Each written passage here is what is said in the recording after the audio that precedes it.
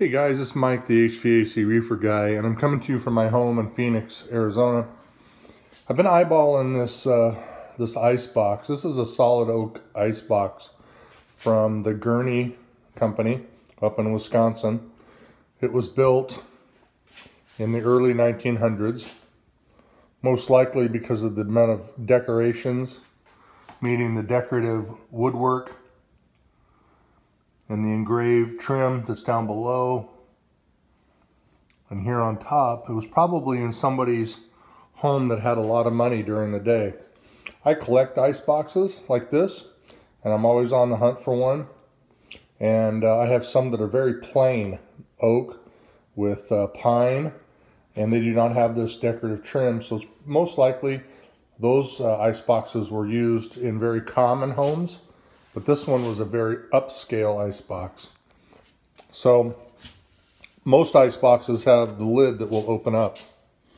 In this case, the lid opens up, and it says right here, what I like about this one, instructions for the housekeeper. The housekeeper meaning maybe the homeowner, or maybe a maid or a servant.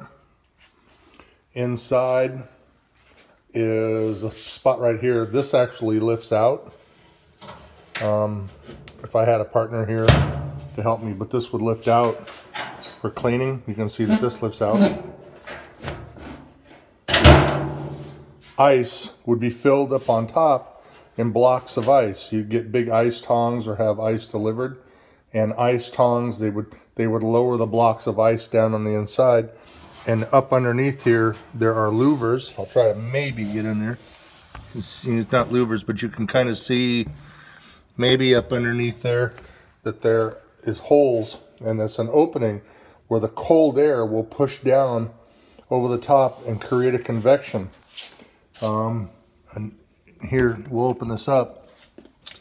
The homeowner before me, the person who owned this before me, made see right there, this is kind of cool. These are wheels. These are wheels that were on the icebox, but check them out. They're solid wood. They didn't have plastic or steel back there, and so these actually went into the legs and the legs itself. So it's kind of a cool design, but those are wooden wheels. So the cold air would come up underneath, these louvers. That's that tray. Here's the condensate drain line. Would go down into this piece right here. You can see it right there. And would drip down and go down into the bottom down here. And underneath the bottom is another tube. And that tube would go into a pan, a condensate pan. The cold air would drop down out of the bottom from up here and circle down, or not circle, but push down through these openings and create a convection. And then the warm air would come up through these old holes, basically like a return air grill, would come up through these holes. Cold air, the warm air would then go in, cold air would push down, and it would create a constant air movement, a constant airflow. So this is an ice box. It's in a solid oak ice box made by the Gurney Corporation in Wisconsin. Beautiful details on that handle.